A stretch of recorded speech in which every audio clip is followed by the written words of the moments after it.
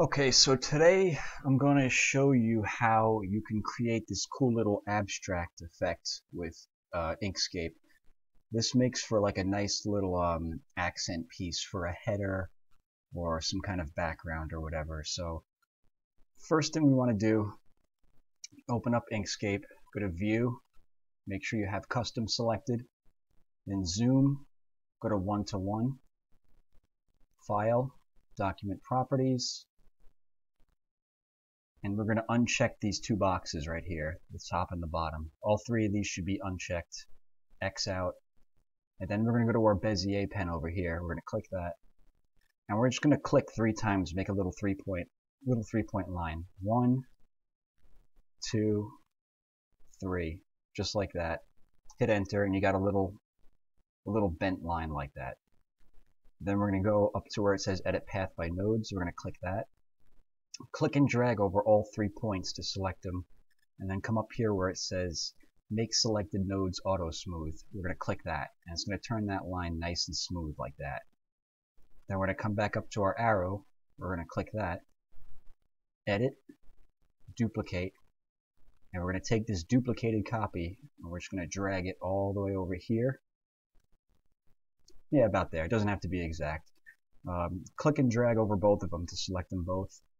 Then go to Path, Combine, and then go to Path, Path Effect Editor, and from the drop-down menu, we're going to select Stitch Subpaths, and then click Add.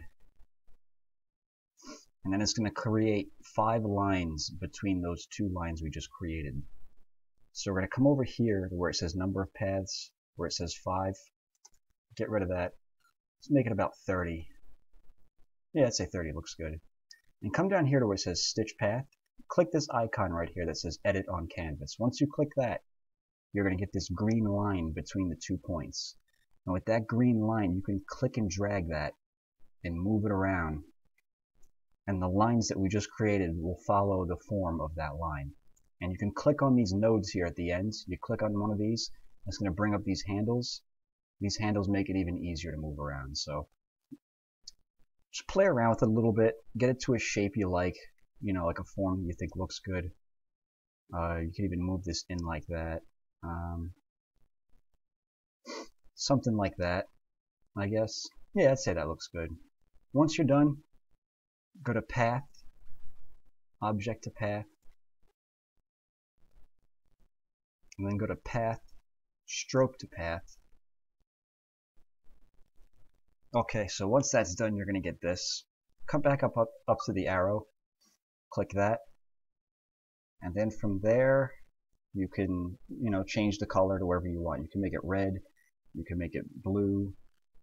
I kind of like how it looks when it's like an aqua blue color. Maybe even a little more blue than that, something like that. Maybe a little darker. Yeah, I'd say that looks good. You can play around with it, make it look however you like. And that's pretty much how you do that. So if you have any questions, just let me know and I'll help you out.